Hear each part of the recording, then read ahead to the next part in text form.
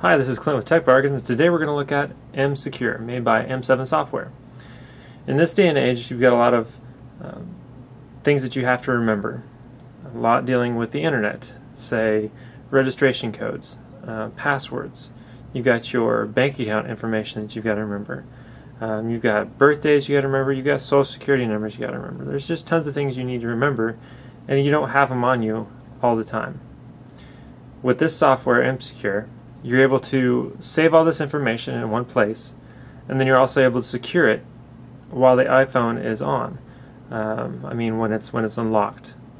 A lot of times you leave your phone unlocked just because you've got kids and they like to play games, and so they need to be able to get into the phone to be able to do that. And with this software, you can have it unlocked and yet still have your information secure to where people need a password to get into it. So let's go ahead and get into this software here. I've just made a simple password here. You can make it as complex as you like. The more complex you make it, obviously the more secure it is.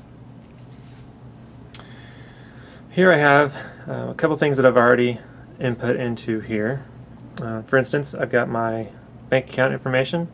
Obviously not really my bank account information, but just as an example. It shows you the account number. You can enter in your PIN number, so you don't have to remember that.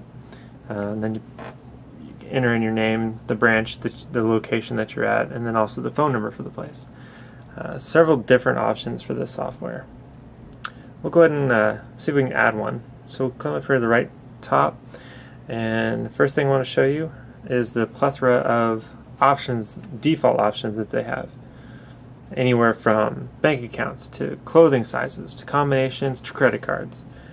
Tons of different things. Insurance information, prescriptions that you might not remember on a day-to-day basis. Registration codes, vehicle information. I've actually had a couple times where I've had to have my vehicle information as far as like renting from a hotel or something, and I don't remember it. But I've got it in here stored, and so I don't really need to remember it. So go ahead and click Done. The other option that you have to choose from is, let's say, for instance, let's go with bank accounts. Let's say, for whatever reason, you don't like that icon. You can actually just click on it, and they've got their own set of icons you can choose from in here.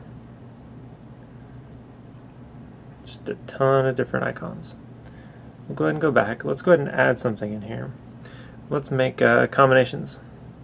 Let's say I've got a combination for school.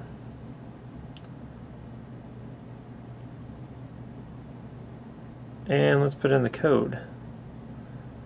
34 right, 54 left. Oops. 54 left, and 32 oops, right. So we'll click Done. There's also notes in there that you can add if you need to. We'll go ahead and save it. So now you've got the combination also in there.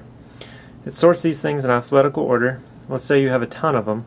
The quickest and easiest way to do it is just click on this left bottom here for this, and then you can just type in, let's say, school, and it comes up automatically. Nice little feature. You can sort it by name or you can sort it by type. Either one will work. Just depends on how many you have in there and everything. The bottom right icon shows you information. Basically gives you options in here. You can change the password or create the password for that matter. Has an auto lock feature. It has a really nice feature called self-destruct. What it allows you to do is, let's say someone's trying to hack into your information here. You can either tell it to wipe everything after the 5th attempt, or the 10th, or the 20th attempt. I usually have this set for the 10th attempt, just because sometimes I forget passwords and I've got quite a few to choose or to try in order to get it correct. You can obviously set that down to 5 if you'd like, or set it to never. Completely up to you. But as I said before, what it does do is it wipes all the information off of there. So the other thing that you can do if that happens is you can sync it with either your desktop or you can sync it up to your email. Do a backup of it basically, and then you can restore it down if you remember the password. This also allows you to keep it on your computer, which includes a Mac or Windows operating system, and you can sync it back and forth that way. You've got fonts you can choose from as far as large or small. You've got themes you can choose from, and you've got information about mSecure.